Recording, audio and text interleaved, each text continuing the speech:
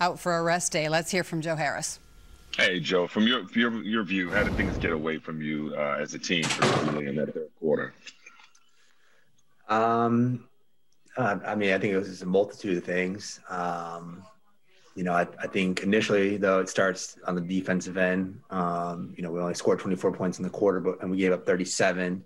A lot of it was, I think, the defensive miscues probably led into bad offense as well.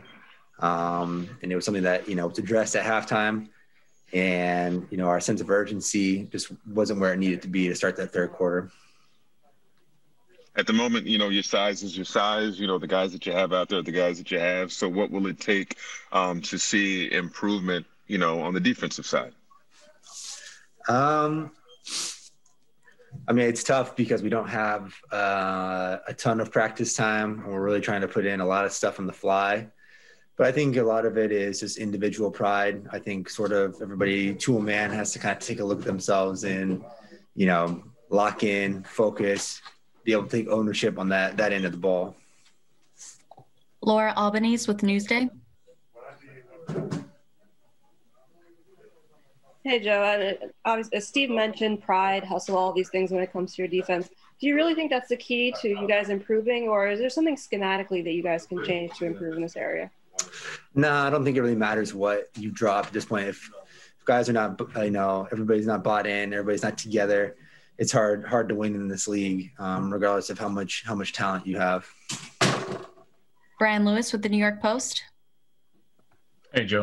Considering this is you had a good look at this team 2 days ago, and I presume all of these things were probably discussed after the double overtime loss. I mean, is it a little bit more surprising, I guess, that it was possibly even more of an issue 2 days later against the same team?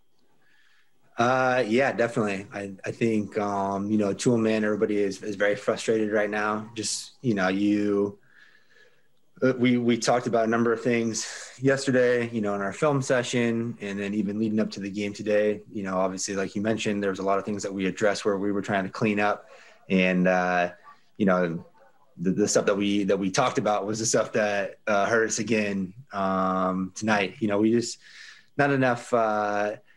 I don't know. The energy was definitely on their side, even when it was close in the first half, and we never got it in our favor. We never really felt any momentum, and a lot of times I think that happens. A lot of times defense gives you energy. So when you're able to get stops, string them together, make some good defensive plays, you end up having a little bit more energy on the offensive end, and vice versa. So. It is a very frustrating thing, but we can't sit here and dwell on it. It's such a young early point in the season. The season is so young right now. We have so many games ahead of us, and we got to stick together. We got a game tomorrow that we got to lock in on and try and get ourselves right.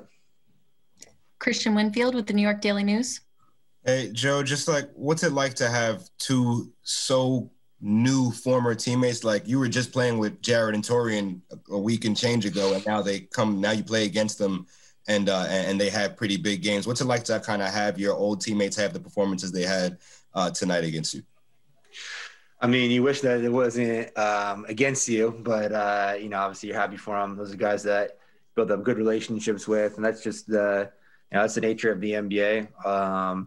You play against a lot of guys that have been your teammates in the past. Obviously not probably as quick as of a turnaround as this. But you hope that those guys do well.